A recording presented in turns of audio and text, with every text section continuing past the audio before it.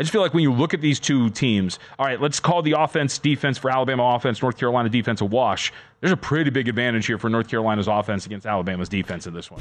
You are looking live at VSiN Prime Time. Live from the Circus Sportsbook in downtown Las Vegas, here's Tim Murray and Jonathan Von Tobel.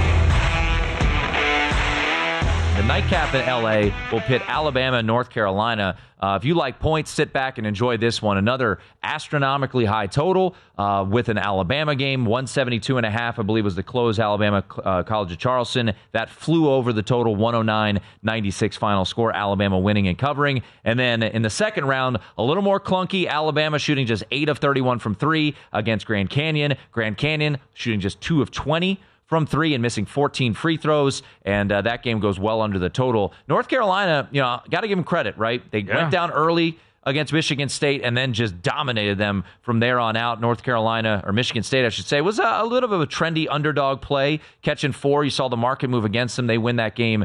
UNC did 85-69. I believe Hubert Davis now unbeaten against the spread at North Carolina. Remember, made the run to the national championship game just 2 years ago, losing to Kansas, but covering that number, JVT. 173.5 is the total. For those who are wondering, Ken Pom projects us 86-84, so that would slightly be to the under in this spot. The point spread is 4. I can't wait to watch this one, JVT. I think the guards could put on a show. Mark Sears, a guy that can light it up any single night. And R.J. Davis can do the same. We saw a number of times so far. No bet for me yet on this one. Could be a game to live trade just because of the volatility and the high total of this game and the swings that we could possibly get. Yeah, I feel pretty chalky in this round so far, but I think to me it's North Carolina or pass. So, look, we know Alabama's very good on offense. We also know North Carolina's the 6th best defense in the country as of today. We also know Alabama defensively, Tim, 277th in the country in defensive turnover rate. They're not going to gain extra possessions.